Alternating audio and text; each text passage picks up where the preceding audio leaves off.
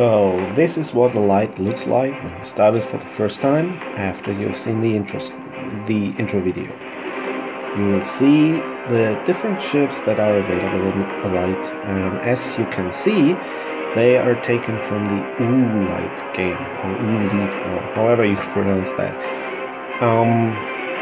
Specifically, those are ships that are using the deep space texture set. I decided to use those because they are not using any shaders, and Alite is a fun fan part of Alite, and it's been important for me to learn the basics.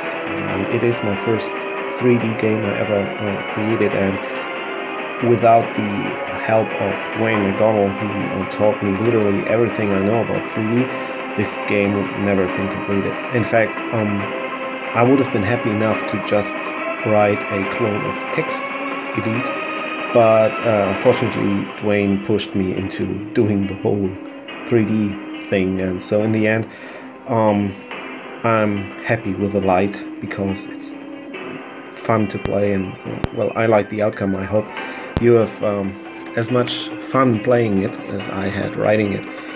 And well, while we're seeing all the ships cycling through here, we can also hear the background music, which is done by Antimatikainen, and matches the intro quite nicely.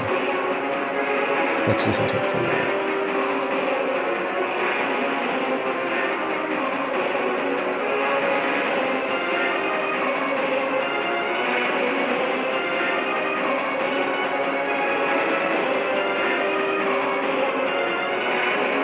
Okay, so if we now start the game and do not wish to load a new commander, as we tap on the X, we are presented with the status screen.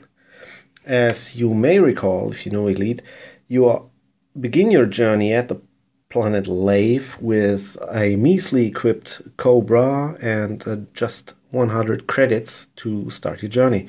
So now the first part of the game focuses on trading cleverly so that you can make a lot of money and get a better equipment for your Cobra.